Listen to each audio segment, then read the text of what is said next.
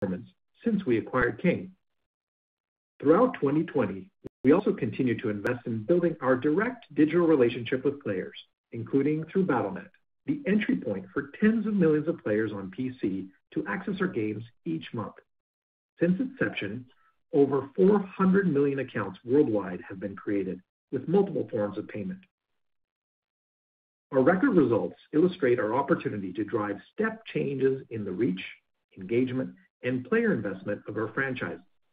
While our businesses benefited from industry tailwinds in 2020, much of our growth was driven by strong product and commercial execution.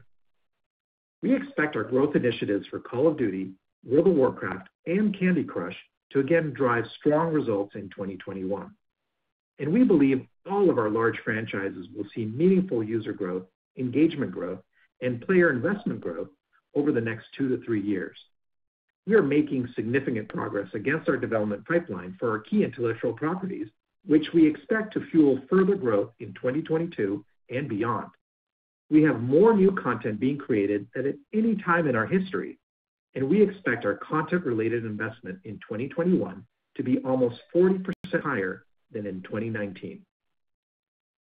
As we adapt the Call of Duty model, creating free-to-play entry points across new platforms and geographies, increasing social functionality and frequency of content delivery, as well as improving player investment opportunities, we are very confident we can continue to grow at an accelerated pace.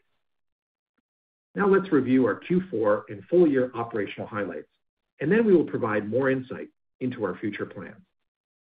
At Activision, 2020 was an extraordinary year for reach, engagement, and player investment in our Call of Duty franchise. Life-to-date consumer spending of around $27 billion makes it one of the most successful entertainment franchises of all time. Yet the franchise delivered a structural change in 2020 with net bookings approximately doubling year over year, and we expect further growth this year. Activision's monthly active users were 128 million, marking the 5th consecutive quarter with more than 100 million players driven by Call of Duty. This level of scale for the franchise leads to better gaming experiences for the community, provides more data for us to continue improving our experiences, and creates more opportunities for player investment. Call of Duty momentum continued into the fourth quarter, the biggest quarter of the year, with net bookings growing double digits year over year. The November launch of Black Ops Cold War, the newest premium Call of Duty experience, further expanded the ecosystem across console and PC. Monthly active users, or MAUs, on console and PC grew approximately 70% year over year in the fourth quarter, and time spent in game more than doubled. Our premium business has never been stronger. Full year premium unit sales grew over 40% year over year, with a further strong shift to digital premium downloads. In December, we launched the first season of Black Ops Cold War in-game content and integrated the game with Warzone. This drove strong acceleration in premium sales, with units growing sharply year over year in December and January, again demonstrating the power of our free-to-play experience in driving demand for our premium content. And in-game player investment also continues to have momentum. In-game net bookings on console and PC grew more than 50% year over year in the fourth quarter. And the first season of Black Ops and Warzone content that is still underway has seen the highest number of battle passes consumed since we introduced the investable season content pass in late 2019. Call of Duty Mobile delivered its best quarter yet, with strong double-digit growth in net bookings year over year. As we increase developer resources for mobile, the expanded team has continued to enhance gameplay and deliver even more compelling seasonal content for players. This increased capacity on the mobile title is clearly paying off, with monthly payers in the West reaching the highest level yet in Q4, with average spend per payer increasing strongly year over year. And in late December, Call of Duty Mobile also launched in China, bringing the franchise to the largest mobile audience in the world. The game quickly reached the top of the download charts with over 50 million installs to date, once again illustrating the global appeal of the franchise and setting the foundation for a meaningful contribution in 2021. The Call of Duty League will kick off its second season next weekend. Fans will get to enjoy even more large-scale competitive play this season as its 12 city-based teams compete in a new tournament-style format in the Black Ops Cold War era. Call of Duty is entering 2021 with the largest player community it has ever had to start a year. And with a compelling pipeline of live operations and seasonal content across PC, console, and mobile, and now mobile momentum in China, our focus will be to continue to expand the reach of our franchise while sustaining deep engagement for existing players. Now turning to Blizzard. Blizzard is committed to improving consistent innovation and content delivery for its dedicated players. World of Warcraft had a very strong year, with net bookings growing over 40% year over year to the highest level in nearly a decade. Fourth quarter net bookings for the franchise grew by a double-digit percentage year over year, driven by strong sales of the Shadowlands expansion, subscriber growth, and high participation in value-added services. World of Warcraft reach expanded year over year for the sixth consecutive quarter, contributing to overall Blizzard MAUs of 29 million in Q4. The trends for reach and engagement after the launch of Shadowlands are even stronger than the levels we typically see at this stage after an expansion launch. With both the modern and the classic modes continuing to operate at global scale, Blizzard has more opportunity to delight and engage the World of Warcraft community than ever before. Looking forward, the multiple Warcraft teams have an unwavering commitment to innovation and expansion for reach, engagement, and player investment through more new content initiatives across platforms, positioning the franchise for further growth in 2021 and beyond. The Overwatch franchise continues to engage its community with in-game content and to celebrate its players in the Overwatch League, where teams are preparing for the start of the 2021 season in April. And mobile remains a top priority at Blizzard, both to give existing fans new ways to engage and to allow new players to experience its franchises. Diablo Immortal concluded its first stage of regional testing with very positive player feedback, a lot of excitement about the depth and authenticity of this latest Diablo experience, and strong engagement metrics. We look forward to getting the game in the hands of more players in further regional testing ahead of a launch planned for later this year. And the Blizzard team is looking forward to channeling the spirit of BlizzCon to engage and celebrate the community once again at BlizzConline on February 19th and 20th, where they will share more about the plans for the franchises. At King, the business concluded its best full-year performance since the acquisition. In-game net bookings grew by a double-digit percentage year over year in the fourth quarter, with growth accelerating relative to Q3.